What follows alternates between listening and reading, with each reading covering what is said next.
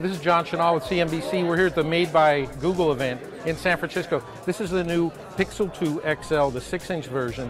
Google has a couple new features. One, they borrowed the squeeze feature from HTC. You can activate Google Assistant just by squeezing the edges of the phone.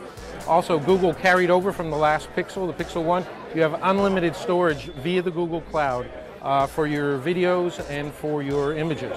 A couple of other cool features. They have front-facing stereo speakers. Also, the screen, you notice, goes all the way to the edge of the phone.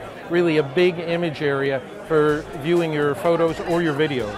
One thing you'll notice as soon as you pick up the Pixel 2, no headphone jack, because Google, like Apple, has eliminated it, now using wireless earbuds. The difference is the Google earbuds, called Pixel Buds, can translate conversations into 40 different languages. A demo that they showed here, really kind of breathtaking. Some other cool features about the phone, you could actually take a selfie just by squeezing the phone.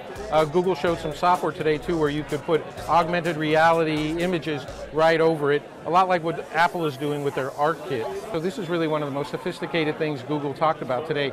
Google Lens, which is essentially image recognition search. So we've got a great Stevie Wonder album right here, Songs in the Key of Life. I tap on it, Google will start activating and pull up a bunch of information that tells you what it is and how you can find out more information about it. All of the features, all of the specs in both phones, both the 5-inch size, the Pixel 2, and the 6-inch Pixel 2 XL. The Pixel 2 starts at $649, the Pixel 2 XL, $849.